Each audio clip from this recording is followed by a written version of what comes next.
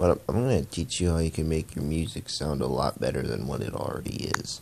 It's called Equalizers, and it doesn't work for all apps, but it works for most of them. You do not need to have your phone rooted, so I'm just going to click on hip hop, then we're going to go to Equalizer. We'll go to Effects.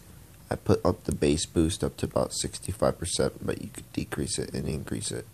So let me put this back to where it was. Let's keep it right there.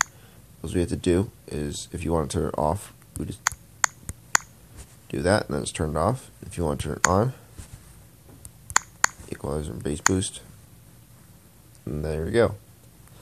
The visualizer or virtualizer, I'm not exactly sure what that is, so I wouldn't want to mess with that. So we press home. Preset is already applied. You'll see it up here. Equalizer right there.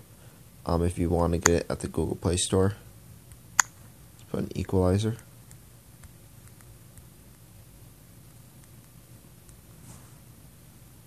And there we go, it's right there.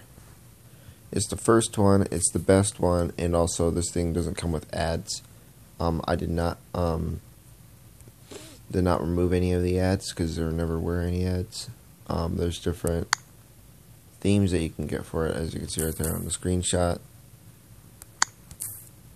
There are many other features to it if you didn't know, but Equalizer is the #1 thing. The only thing you really need is just internet permission on that thing. Let's see. So that means if I load up this music app right here and I play something, it's gonna sound a lot better.